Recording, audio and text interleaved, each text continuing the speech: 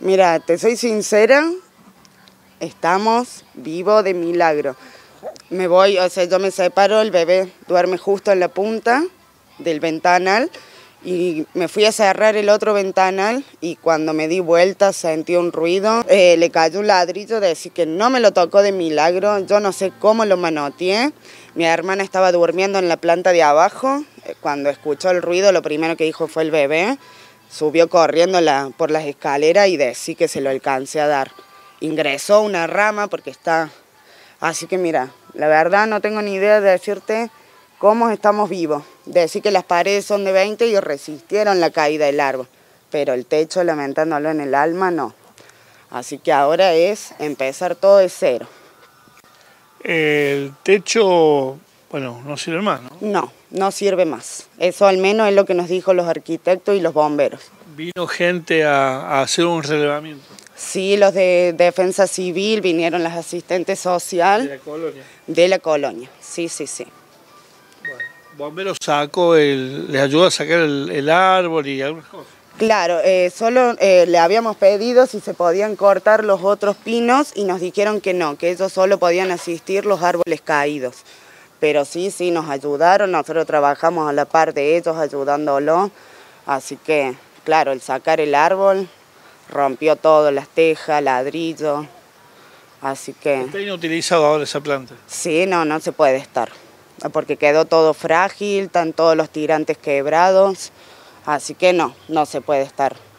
Me decías que vino gente de la Municipalidad de Colonia, pero bueno, por ahora no se puede hacer nada porque hay un paro aparte. Sí, están de paro, el sindicato no les permite sacar las grúas, las máquinas, nada, pero ellas sí están atentas hasta el día de hoy, están mandando mensajes preocupadas por si se viene otra tormenta, porque como te comentaba, si llueve el techo de arriba, se filtra todo para abajo por ser techo de madera.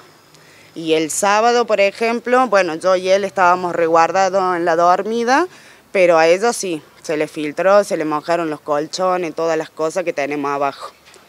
Así que estamos rogando que no venga otra lluvia. Habías hecho una publicación en Facebook y hubo mucha gente que se ofreció a colaborar, ¿no? Sí, pero los de defensa civil, como me dijeron, si se llegan a golpear o algo por el estilo, somos responsables nosotros.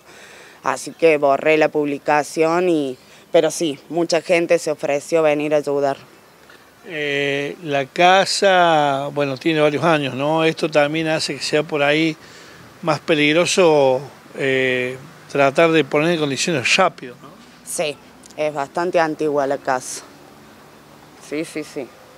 Bien. Bueno, lo importante es que el bebé está bien y todo el grupo familiar está bien. Sí, gracias a Dios, estamos bien. Sí, quizás si las paredes no hubieran resistido, esta hora estaríamos aplastados nosotros dos. Pero gracias a Dios resistieron las paredes. Pero como te digo, el techo no resistió. Ingresaron ramas, o sea, se cayeron ladrillos, se quebraron los tirantes. Estamos para contarlo. ¿Alguna vez imaginaron que iba a pasar esto con los árboles? ¿Ustedes habían pedido antes quizás algún corte? Sí, más que todos los vecinos que tienen casas prefabricadas. Ellos habían ido a la municipalidad, pero la municipalidad les dijeron que ellos no pueden hacer nada, que tenían que hablar con nosotros. Pero ellos sí, de hecho, ya habían ido a hablar por los cortes de árbol. Sí. Y bueno, a esperar ahora para ver si se arregla. ojalá, Dios quiera que sí.